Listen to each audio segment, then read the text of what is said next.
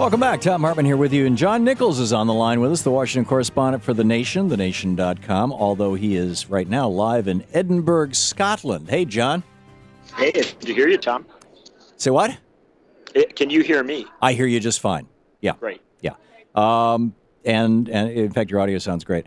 So the Scots did not vote to separate from the UK, but they got a lot of goodies out of this thing. What are you hearing on the ground there? Well, it's a dramatic day by any measure. You just referendum with, if you can imagine it, Tom, an 86% turnout. In some parts of Scotland, whole regions had over 90%. Yeah. We've never had anything like that in the United States, have we? It's unprecedented. Remember, this is a referendum where you saw 75% turnout in some of the poorest areas of Scotland. So you really are getting a much clearer reflection of the whole people than you ever do in a U.S. election. Right. But beyond that, you did have a defeat for the referendum. It lost 55-45. And the First Minister of Scotland, Alex Salmond, who led the fight for the referendum, has stood down today, announcing that he will leave as First Minister, but his party will remain in power. So that's dramatic right there. But the most dramatic development by any measure, and the great lesson for Americans, is the Scots made a bold demand.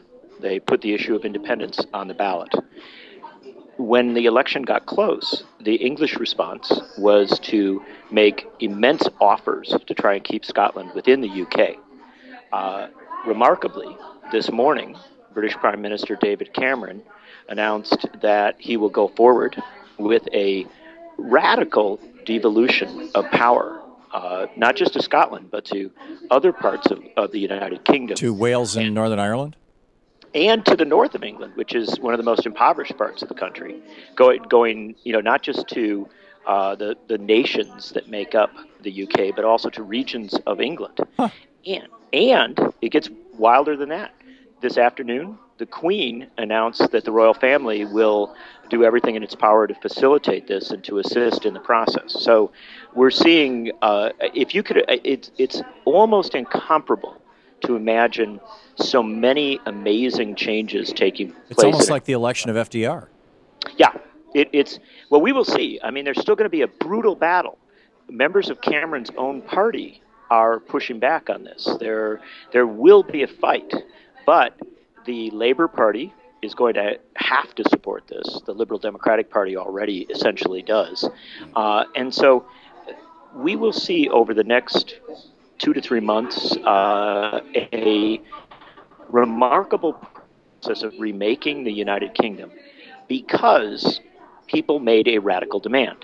And again, I focus on that. We can, talk about the subtleties of independence. We can talk about, the way the vote came down, all of those things. But there's a powerful lesson here for America.